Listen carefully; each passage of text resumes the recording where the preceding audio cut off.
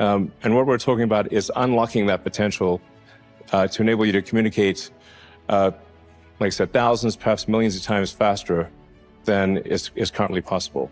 This is an incredibly profound breakthrough. This would be a fundamental change to what it means to be a human.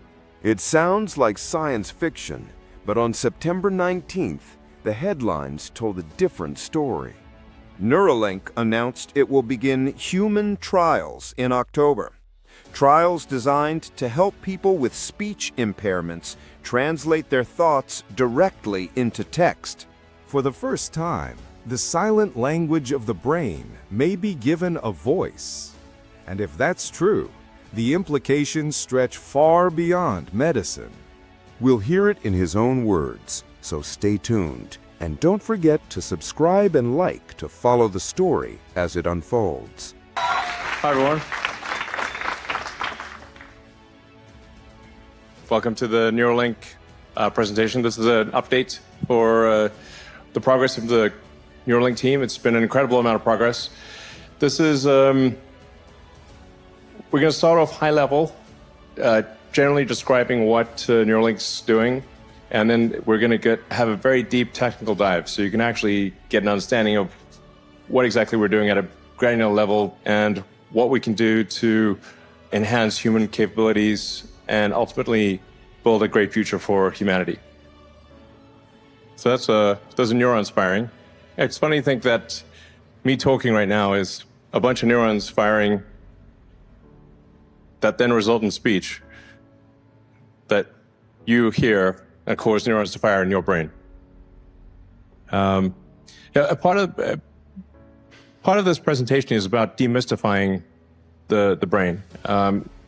It is a remarkable organ. I mean, we are the brain, basically. When you say you, that really is you're the brain. Like you can get a heart transplant, you can get a kidney transplant, but I don't know anyone who's gotten a brain transplant. So you are your brain. If the brain is the human, then altering the brain means altering humanity itself. This isn't just medicine, it's the power to rewrite what it means to be a person. And Elon Musk has already begun to frame it in those terms. And your experiences are these neurons firing with trillions of synapses. That somehow lead to conscious comprehension of the world. This is something that we have only begun to understand. We're really just barely at the beginning of understanding of what is the nature of consciousness. And I've thought a lot about what is consciousness? Where does consciousness arise? Because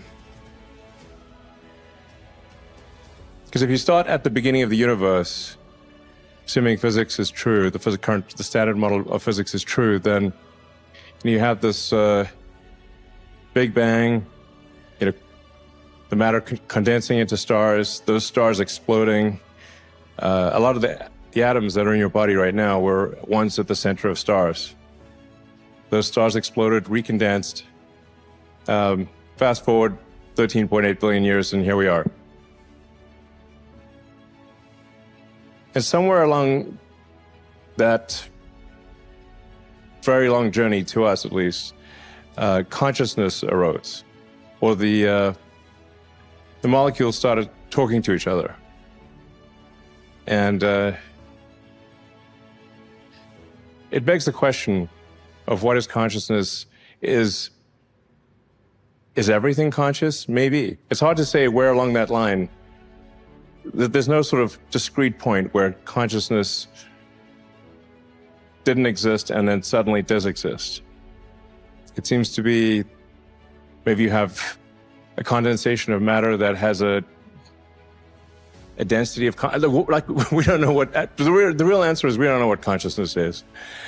But with Neuralink and the progress that the company's making, we'll begin to understand a lot more about consciousness.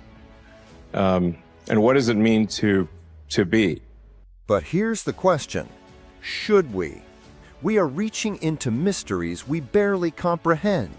Consciousness, identity, the spark of awareness itself? Is it wisdom or hubris? Because history tells us that when science races ahead of understanding, the line between breakthrough and nightmare blurs. Isn't this how every science fiction horror begins? Along the way, we're going to solve a lot of brain issues where the brains get injured or damaged in some way, or didn't develop in quite the right way. But there's a lot of brain and spine injuries that we'll solve along the way. And I do want to emphasize that this is all going to happen quite slowly, meaning you'll see it coming. Sometimes people think that suddenly there will be vast numbers of Neuralinks all over the place. This is not going to be sudden. You'll be able to watch it happen, over the course of several years. And we go through exhaustive regulatory approvals. So this is not something that we're just doing, by ourselves without government oversight. We work closely with the regulators every step of the way. We're very cautious with the Neuralinks in humans. That's the reason we're not moving faster than we are, is because we're taking great care with each individual to make sure we never miss.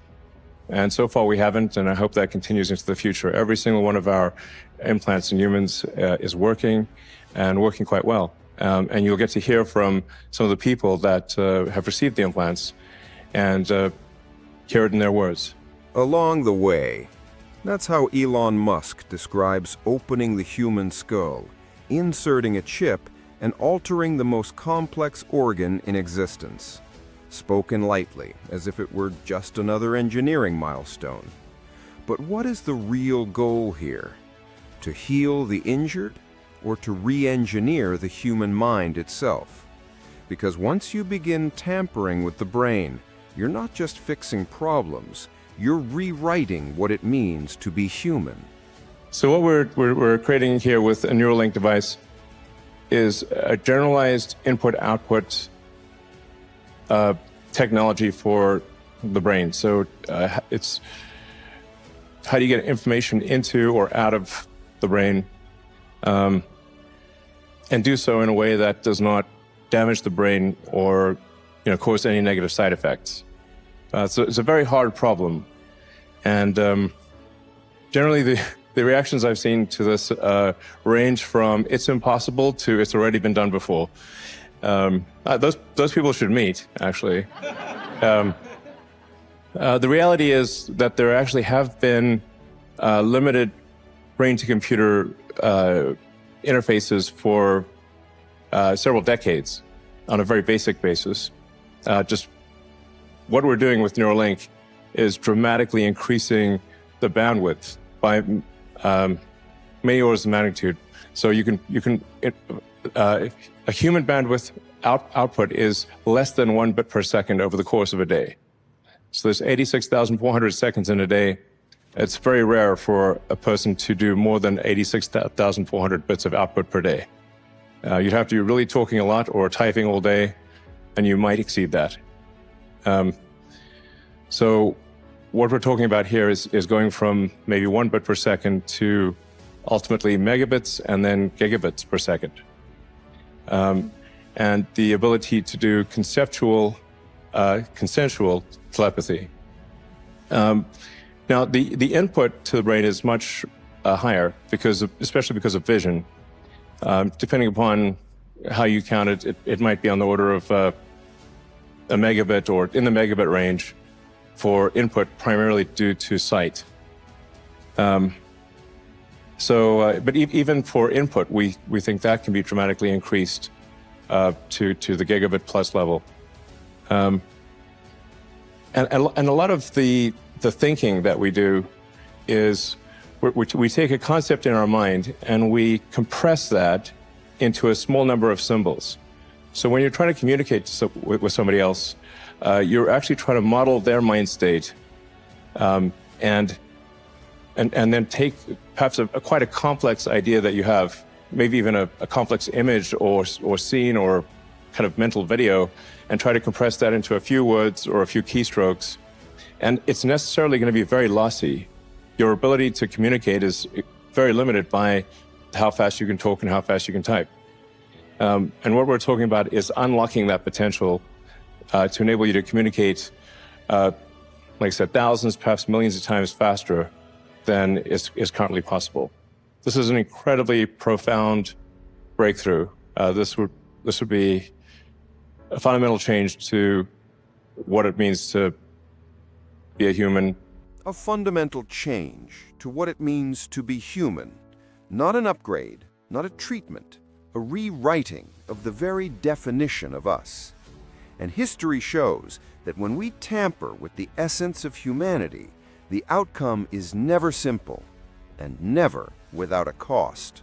So we're starting off with reducing human suffering, or addressing issues that people have, say if they've been in an accident or they have some neural disease that's degenerative, so they're losing capability to move their body, or some kind of injury, essentially. So enabling, our first product is called telepathy, and that enables someone who has lost the ability to command their body to be able to communicate with a computer and move the mouse and actually operate a computer with roughly the same dexterity, ultimately much more dexterity than a human with working hands. Then our next product is blind sight, which will enable those who have total loss of vision, including if they've lost their eyes or the optic nerve, or maybe have never seen, or even blind from birth, to be able to see again. Initially low resolution, but ultimately very high resolution, and then in multiple wavelengths. So you could be like Geordi LaForge in Star Trek, and you can see in radar, you can see in infrared, ultraviolet, superhuman capabilities, cybernetic enhancement, essentially. And then along the way, this should help us understand a lot more about consciousness. What does it mean to be a conscious creature? We'll understand vastly more about the nature of consciousness as a result of this.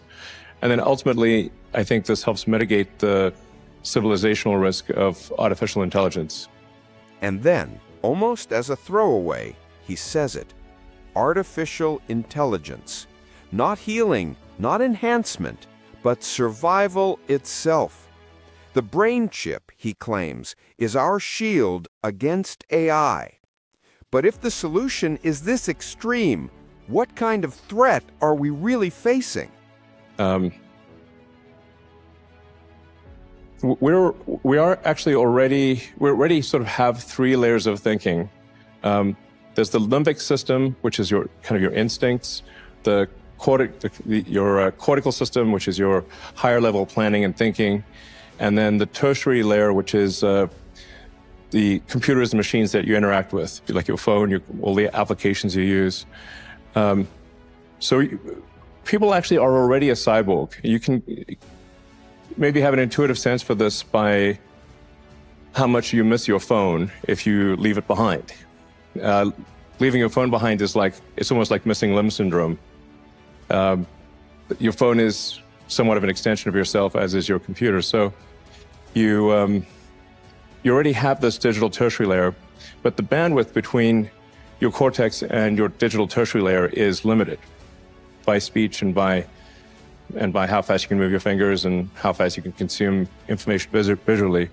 So, but I think it's actually very important for us to address that input-output bandwidth constraint in order for the collective will of humanity to match the will of artificial intelligence.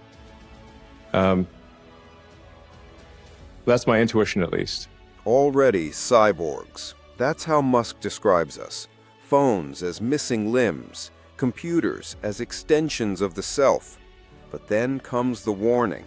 Unless we fuse more tightly with machines, the will of humanity may be outmatched by the will of artificial intelligence. A contest between man and machine, and the battlefield is the human brain. The trial has already begun. The question is no longer if Neuralink will change humanity, but what kind of humanity will be left when it does. Subscribe, share, and stay with us. The story is only just beginning.